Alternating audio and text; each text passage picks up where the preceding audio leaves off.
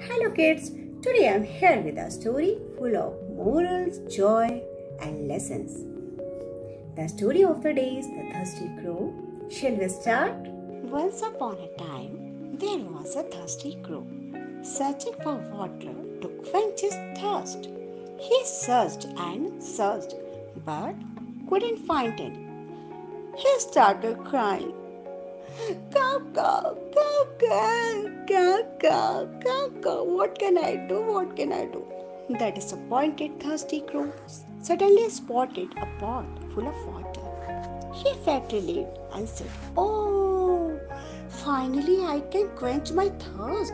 He looked inside the pot to drink water, but there was very little water in the pot. The crow thought, "What should I do? What should I do? I am thirsty." Suddenly he saw some pebbles lying nearby. He got an idea. Tick, tick, tick, tick.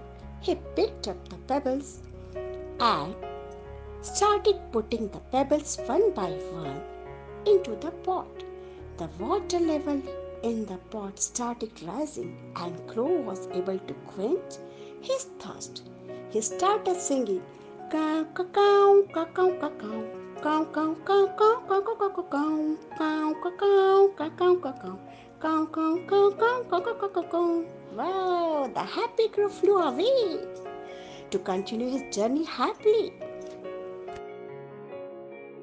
So children, what did you get in this story? We learned that never give up. Use your intelligence to solve your problems. I hope you enjoyed a lot. For now, bye-bye.